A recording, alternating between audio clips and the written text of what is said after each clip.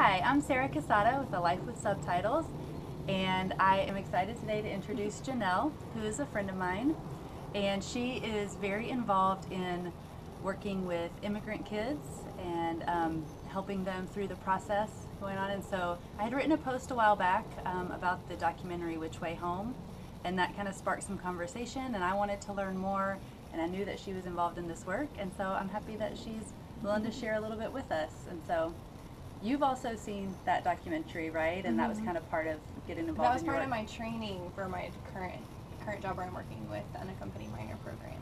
Okay. And we can't mention anything about where she works or who she works with, which makes us feel very like scandalous and stuff. But maybe you could just share a little bit about kind of what you do or what you've learned through your work. Yeah, so I work with kids. They call them post-release services and home studies. So I work with kids who are currently detained in the shelter programs that are operated across the country, really, so that kids who are under 18 but don't cross the border with their parent or guardian are placed in shelters as they're seeking reunification with their family members who are residing in the U.S. So I say that about 90% of the kids who come are eventually reunified with some type of family member Here in the who's U.S. already here in the U.S. while they're waiting for their immigration proceedings to go through. So that could be like a neighbor, it could be a mother or father, it could be a sister, brother, aunt, uncle. But yeah, 90% of the kids who arrive have some type of connection where they can be released to while they're waiting for their immigration proceedings to go through. Okay, so that's not the end of the road for them when they get connected with somebody here. That's just where they're staying. So when a child is apprehended, it could be at the border, and it could be they've grown up in the U.S. but got into juvenile detention trouble or something like that. But if they are turned over to ICE, they would go to a special program that's operated by the Office of Refugee Resettlement, and they provide it's more of a group home setting. There's foster families for younger kids, and there are more secure settings, like more of a juvenile detention center for kids who have known gang involvement or have different behaviors while they're in the shelter program, or who have criminal history. But in general, most of the kids are in more like a group home setting or a foster care setting. And so you're here in Georgia, so which is not Texas or California or one of those places. So how is that? Are there group homes here in this area in the southeast, or? The closest group home that I know of, there are always new programs blossoming everywhere, but there's programs all over the country that or our Office of Refugee Resettlement who they contract with. So I have a case right now, and they were placed in Pennsylvania. I think the closest one to us here in Atlanta is in Miami, but that might not be completely accurate. So even if a kid gets apprehended at the border, they might end up in this wherever area on your case. And it's wherever they have. So in the shelters, they're all across the country. So they might be apprehended in Texas or Arizona, and they might be sent to New York or Pennsylvania or Miami, just depending where they have space available. I know that sometimes they'll try to get them closer to where they say they have family, but usually it's just in a capacity situation. And then the reason I'm here in Georgia is if their family members live here in Georgia. Okay. Then we work with the families once the kids are released from care, or if there's extra concerns, like there's a trafficking concern, or there's severe trauma, or there's just a concern about how is this person related to the sponsor, like the facts aren't adding up. If there's discrepancies like that, then they'll send one of us to do a home study before the kid's released. And so yeah, we kind of work in both of those ways. So what are the general ages of kids that you're working with?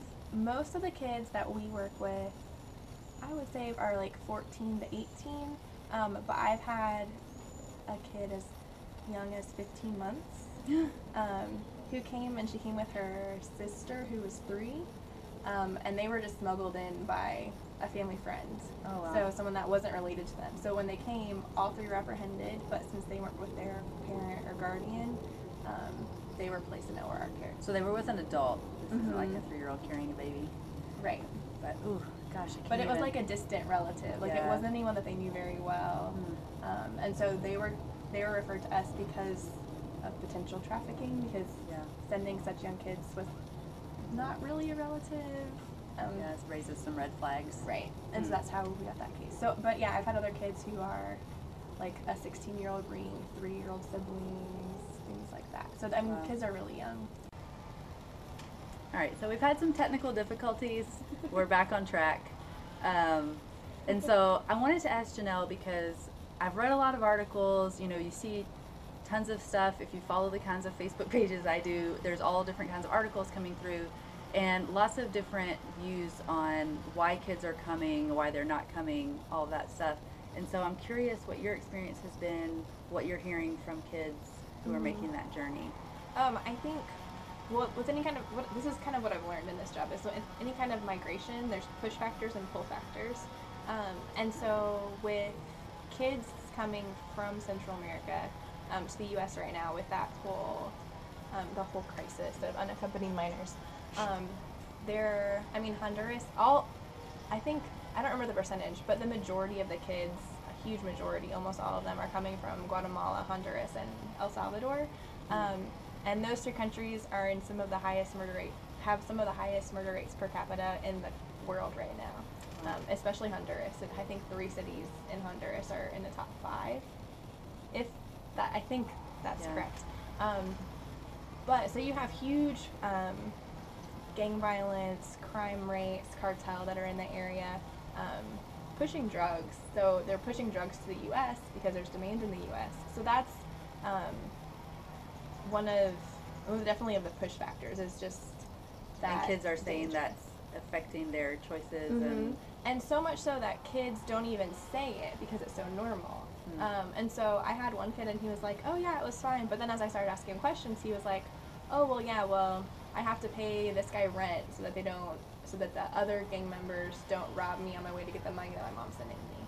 Or like my aunt and uncle have to pay someone to guard our store so that they don't kill us, basically. But I've had multiple kids who were kind of held hostage by the gangs and like forced to join, and they'll say, I've had like probably 5 or 6 clients over the past couple of years saying they were living with their grandparents, and a gang member would come and say, hey, if you don't do this for me, I'm going to come back and kill your grandparents. Or they know a friend, and the friend didn't join, and then their parent or someone in their family ended up being murdered, and then now this kid is like, okay, I have to do this. And so it's pretty high stakes. And lots of the girls are saying that they're being threatened and things like that. There's just a lot of violence. And you were telling me a little bit earlier that if kids are deported from the U.S., that can actually make that situation worse. And right? so I have, and that's something that I've heard from my families, where they have this huge fear that once you're identified as someone who has connections to the U.S., what a couple of families have told me is like, he can't go back now. Like, if he gets a deportation order, we're not going to send him back, because now they know he's been gone. They're going to know that he's come back. They're going to know he has ties to the U.S. And it's just a heightened level of danger.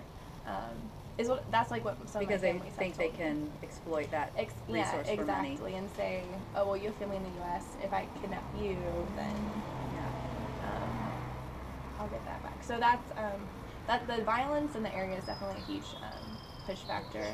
Another push factor is just the economic opportunities, and the lack of education, I think, is another one, where lots of these kids have a first-grade education. I would say the majority of them have a sixth-grade education, which is like primary school in Central America, but it's still a huge deficit from where a sixth grader, if you have a sixth-grade education in the U.S., would be. And from what I've seen, especially kids in Guatemala have a huge lack of education, where their parents have to pay for them to go to school, and so they just can't afford it. They're saying, like, we're eating tortillas and salt. Like, we can't afford to go to school if we can barely afford to feed our families. And so I think that and just, like, not being able to find work. All of my kids were like, well, there was no work. I just had a visit last week with a kid that was saying that his family is renting a house that's falling down, and he's the oldest. His dad's sick and going blind. And so he came because he had no other choice. He's the oldest. It's his responsibility to make sure that his siblings don't starve. And so then he's apprehended at the border and faced with this decision of, I'm not supposed to work, but I owe like $3,000 for the guide that brought me here. So I have this debt. Now you're telling me I have to go to school because I'm only 14, but I've been working since I was 5. Yeah. So it's just like the expectations that we put on a lot of kids are just unrealistic. And he even told me, he's like, if I had my father here, I was coming to my father, then I would go to school. Of course I would go to school, but like he said, I'm not blessed in that way. And so it's just like really heartbreaking to know that like he would love to go to school and like required by law in the U.S. to go to school in most states. Most states until you're 16. But it just doesn't meet the reality of his life. And so, yeah. Let me ask you this, because this is one thing that really caught me off guard in Which Way Home, which is sort of my reference point for this issue, was the semi-frequent, it was mentioned more than once, of I'll go to the U.S. and I'll be adopted by a family there. Are you hearing that misconception from kids? So I haven't heard, all my kids, most of the kids I'm working with have a family contact in the U.S. So I'm working with that 90% that has family here. So I haven't, none of my kids that I've worked with have said that specifically. But some of them don't really understand that once you get here, like once because they're apprehended, released to their parents, and the shelters do a lot of education, like you're being placed in removal proceedings. You have to go to court, you have to find an attorney, you have to do all these things. But at the same time, they don't, I think that lots of times they come without that understanding the reality of what that means. That makes sense. Well, it's getting a little dark, and so I could just keep talking about it, but I wanted to see if there's any last things you wanted to share, or anything that you kind of was like, if there's one thing you need to know about this topic, it's this, or... I think that, I'm trying to think. So I feel like a lot of us, there's a heart tug, especially when you're talking about kids that are taking this really dangerous journey and get here, and there's kind of, you know, it's just this really tension situation of there's not a great solution. But I think, you know, we sort of want to know how to help, and I don't know if there's ways that you can suggest we could even be an advocate or support in any way. There are some organizations in different immigration courts around the country that do different programs around accompanying kids to court so they don't show up by themselves. There's a ton of kids who just need rides to court, and like being connected with people in those ways is a little bit more difficult. But that's a huge barrier of like lots of people just don't have, they have to travel 6 hours to the closest immigration court. Maybe not 6, that might be pushing it, but like definitely 4 to the closest immigration court, and it's just hard.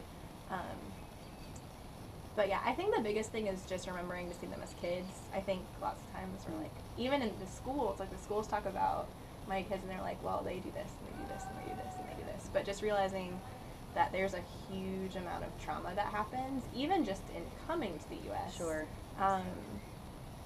And just like there's just so many issues. Like I've been separated from my mom for 10 years, and I'm 16. I don't even know who she is, and kind of like reintegrating families. So there's like cultural things that then happen once, and just like separation. There's like it's just a really, really complex issue that has tons of needs. And I think for me, it's just remembering that these are children, and like even if it's not like economically sustainable, or like there's so many needs, they need medical care and they need schooling and they need all this stuff.